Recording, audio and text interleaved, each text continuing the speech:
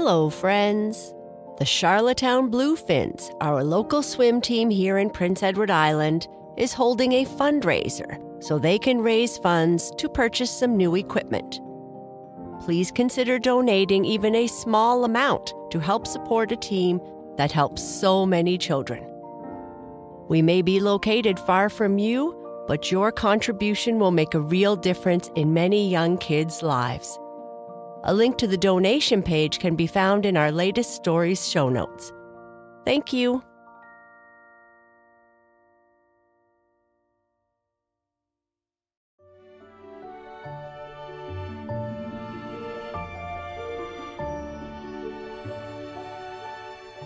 Hello, friends, and welcome to Sleep Tight Stories.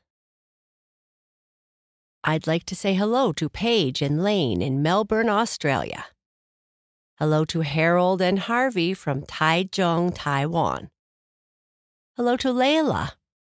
Hello to Aveen. Hello to Eva from Columbia, Maryland. And hello to Theo and Oliver in Lakewood, Colorado. Your daddy loves you both so much. I'd like to say a happy belated birthday to Brooklyn, who had a birthday on March 5th. Happy birthday from your mom, dad, Ben, grandma, and Shiloh.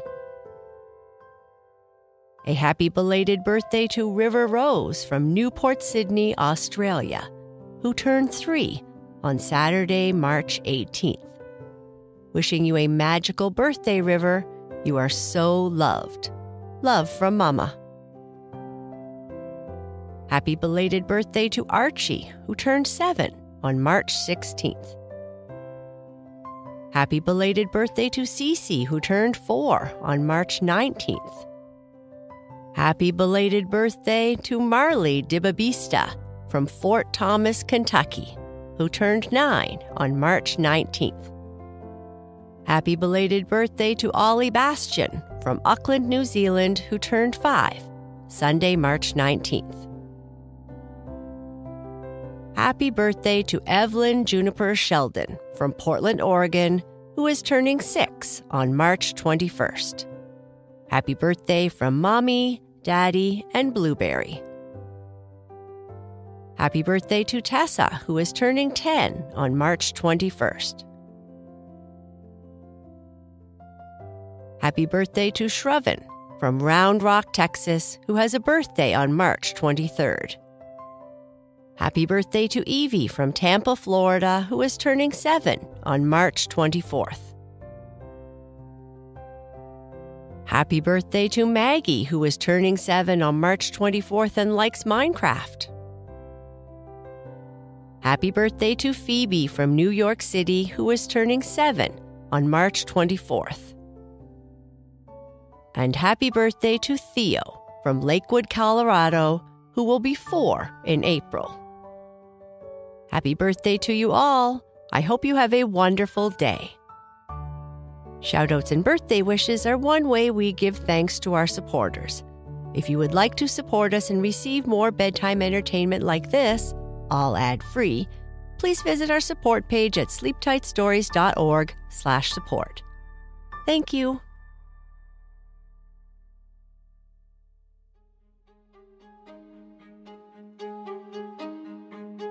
Esther is tired when she drags herself out of bed in the morning. She has been awake replaying the story over and over again in her head. She wishes it was her instead of Gimbal who is traveling with Selena. But it is not just her who is slow moving this morning, as her brother is also moving very slow, which is so unlike him. They head off to school, and Esther has another day of boring school ahead of her. The Magical Book of Dreams, Part 8. Esther dragged herself out of bed. Sleep had come slowly the night before, an after effect of an overactive mind. She kept replaying the story over and over again in her head, trying to imagine it was her and not Gimbal of Isle Dore who was traveling with Selena. Of course, any thoughts of travel ultimately led to the unknown realm and her father's disappearance. She would have to put those thoughts out of her mind if she and her brother were going to get to school in time. "Time to get up, Squirt," Ester said to her little brother. "I'm up," her little brother said as he walked out of his room at a slower than usual pace. "Can I wash up first? I feel like my eyes are full of dragon candy syrup." "That might be because you eat so much of it. I bet if I squeezed you real tight, dragon candy syrup might start flowing out your nose," Ester replied, pretending to reach for him as he walked by in the small hallway between their rooms. "Yuck! You're gross," he said as he ran past her into the bathroom, slamming the wooden door behind him. After Ester and her brother washed up and put on some clean clothes, they joined their mother in the kitchen, where she was preparing breakfast. She looked as tired as Ester felt. "Good morning, little ones," her mother said. "It's bread and cheese with gooseberry jam again this morning. I'll go to the market later today to get some goose eggs for tomorrow." Ester grabbed herself a cup of tea and goat's milk for her brother and sat down to eat breakfast. "Eat quickly, you don't want to be late for school," Esther's mother added. "I'm not sure I would miss anything if I didn't go today. How much do I really have to know about growing a garden and making clothes? I preferred when we were focusing on literature and math," Ester said. "Let's not argue about why you need to learn these skills again. We are self-sufficient here in Shirewood, and at your age, you need to know how to look after yourself," Esther's mother said with frustration. "And how to look after your future partner," her brother said with a laugh. Ester punched him in the shoulder. The last thing on Esther's mind was settling down in her own cottage. "Eat your breakfast, Squirt. We have to leave soon," Ester said. Ester sat in class listening to Headmaster Eileen review the previous section on growing food. "Now, let's take a break from agriculture and look at something new." "Oh, please make it literature," Ester thought. "Please, please, please." "For the next cycle, we will focus on making your own clothes from the materials that we have available here in Shirewood and the surrounding countryside.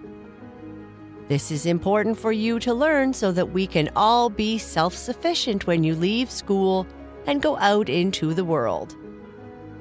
Ester let out a great big sigh. "Do you have anything you wanted to add, Ester?" Headmaster Eileen asked in her most penetrating voice. "No, Headmaster," Ester replied, her face turning red. "Try to pay attention, child, or I will send you home with another note for your mother," she boomed. "Now, the first thing we need to develop is a deep understanding of the materials we will use to create the clothes you will make. After materials, we will look at patterns. You will need to create a pattern for the clothes you will make. Of course, you can also use existing patterns from the archives, but I know you young people like to look different than your elders." It didn't take long for Ester to get over her embarrassment and start staring out the window, looking at the area beyond Shirewood and daydreaming. As her mind repeated over and over again Gimbal's adventure with Selena and Avara, her thoughts turned to her father. Was the reason she enjoyed reading the book because she longed to travel to the world beyond? Or was it to gain some idea of what life was like in places more exotic than where she lived? Or Did she hope she would find some clue as to why her father had not returned and what might have happened to him?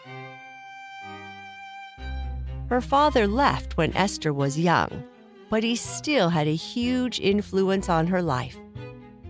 Her desire to see the world, travel, and be extraordinary could all be traced back to her father. As she remembered him, he had had many of these characteristics. Her mother was always the one who provided for her, but her father seemed to shape her destiny. She remembered the day he left vividly. He had been traveling a great deal that year. He worked for Shirewood, securing trade for various goods with other places in the realm. Shirewood was largely self-sufficient and tried to avoid outside influences. However, there was still a steady supply of goods coming and going. Ester had often thought that her father used his work as an excuse to travel because, other than spending time with his family, nothing made him smile more. The day he left, he came into her room early in the morning and hugged her. His face was always covered in whiskers, which meant that whenever he gave her a hug or they played, her face was always red with scratches. "Are you going on a trip away from Shirewood again, Daddy?" Ester had said to him. "No, little flower.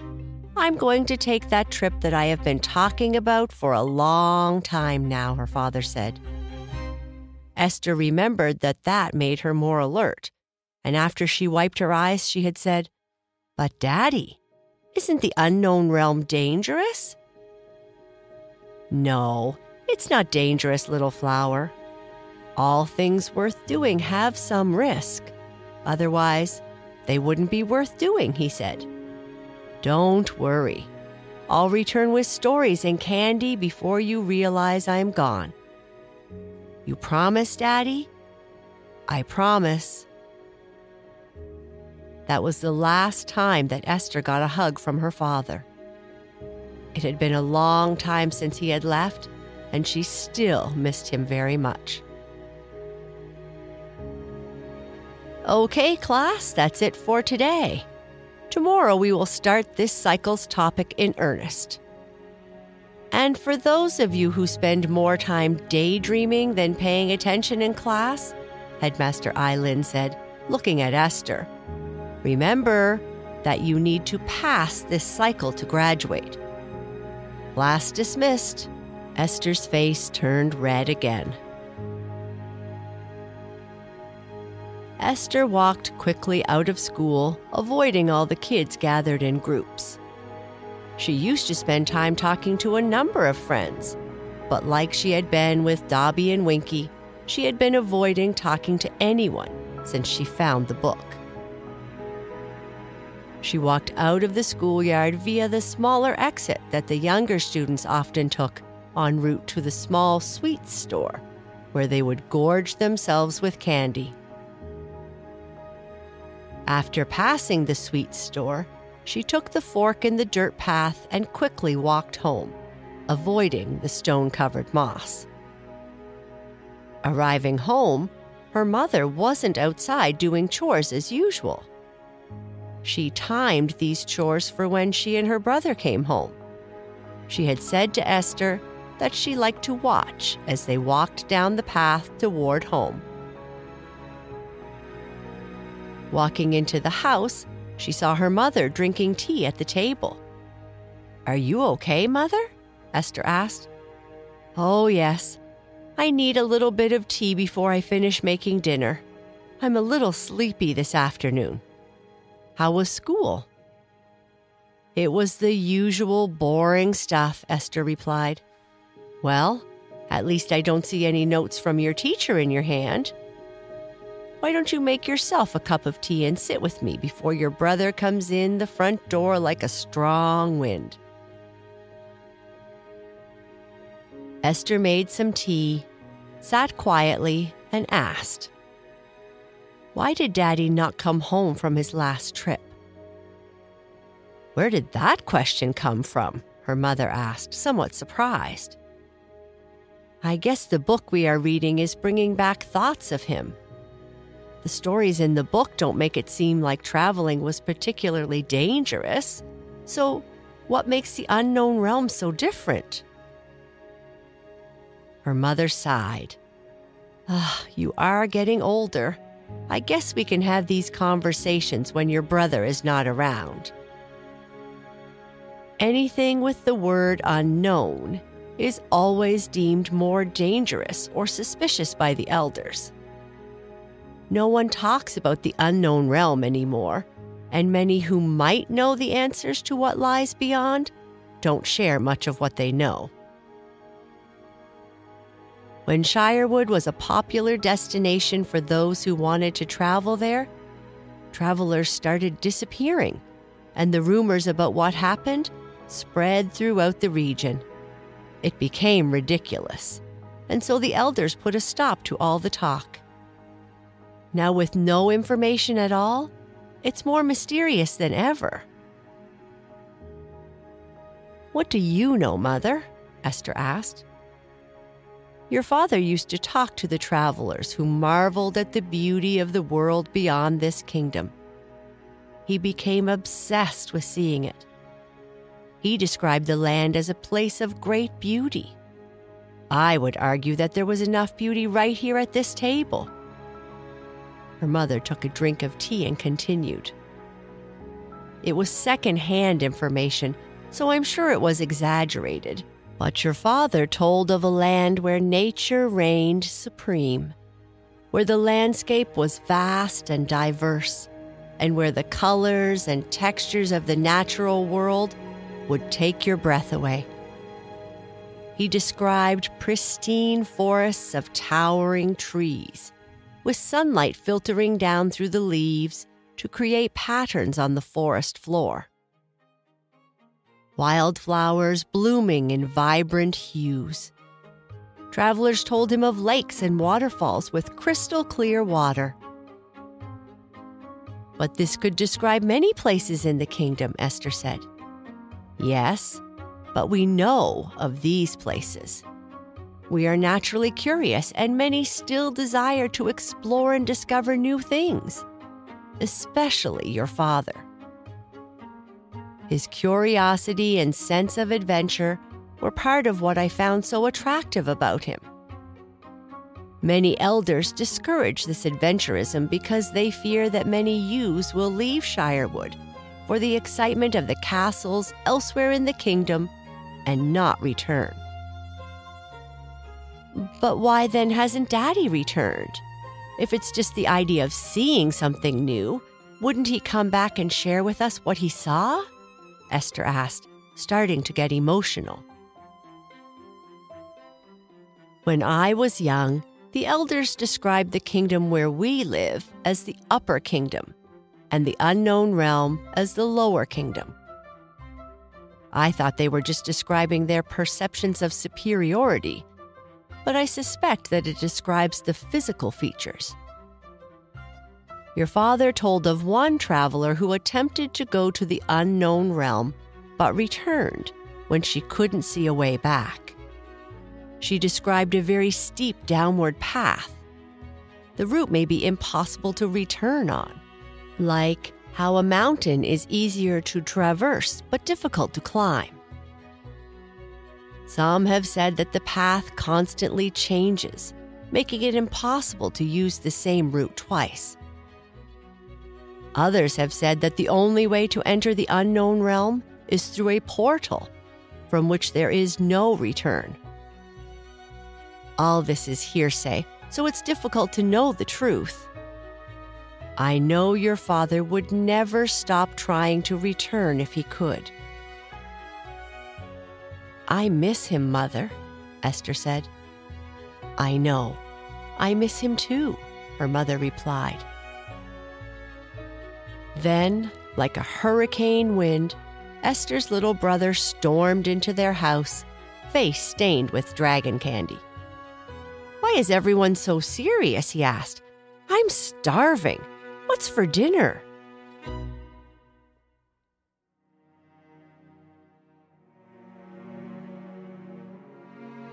And that's the end of this part. Good night. Sleep tight.